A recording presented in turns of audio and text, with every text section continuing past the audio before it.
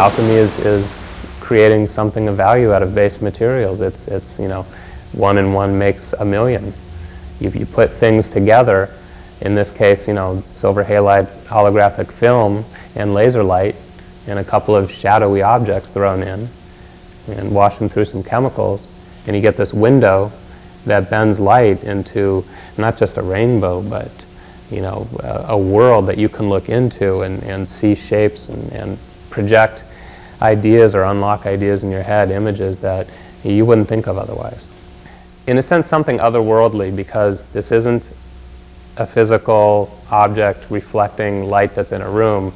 It's light that's transformed in a way that doesn't happen naturally except through the most beautiful things in nature, like butterfly wings and all these things that we marvel at.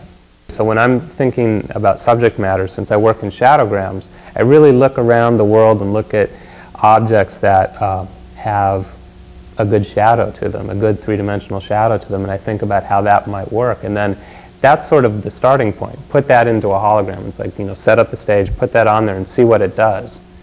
And if something comes out of that that I didn't expect, I go from there in making a hologram from it, because that's how you create something that hasn't been created or imagined before.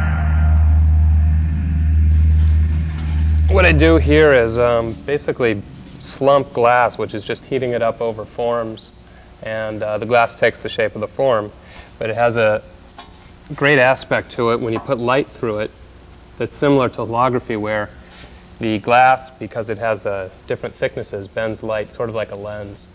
And then when I combine these pieces with the holograms, you get sort of 2 different levels of light bending and color manipulation. You know, depending on what angle you look at it, what angle of view, side to side, you're seeing something different from the person next to you, and you're seeing something different from what you saw yesterday when you looked at it and what you'll see tomorrow when you look at it. And to me, that has so much to do with how we consider dreams and dreaming, because to me, you know, in my experience of dreaming, it's a processing of what goes on in life. The experience of living in Prague and seeing, you know, how a different society values creative people or creativity in anybody